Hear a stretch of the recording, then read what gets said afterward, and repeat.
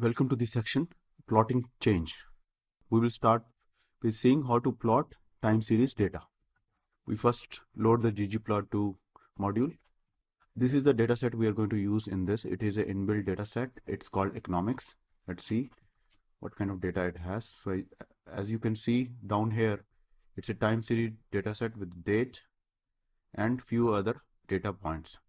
We will be using this particular column to demonstrate the time series dataset plotting. We call the ggplot function. We pass in the economics dataset.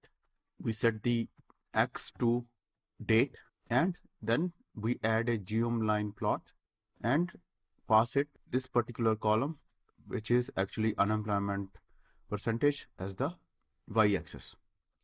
We then set up some titles, subtitles, etc. for this plot. Let's run this, plot our first time series data.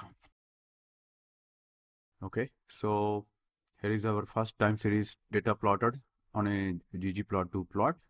We have down here the years from this particular data set and the unemployment percentage over here. If you see, ggplot2 did most of the heavy lifting itself without we doing a lot of coding to make this possible. But we can make this even more easier. There is a library called ggplot2 that uses ggplot internally to make it even more easier to plot time series data. If you don't have it, you can install it with the install.packages ggplot2.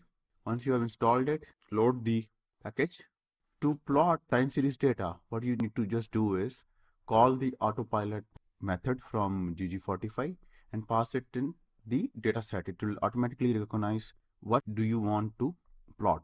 So for this particular example, we are using air passengers sample data set. Run this, and we have our time series data with a very minimal code. We can of course do some customizations to this. So we call the autopilot method again, pass in the data. Suppose we want the line as red and line type as dashed. Can do that by passing it those as parameters. Run this again. Time series data on the plot has changed. We can also add a geometric analysis to it by calling ts.geom and passing the parameter bar. Here we are filling the bars with the blue color.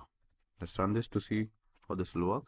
And here we have the time series data from the air passengers using ggplot2. This concludes this video.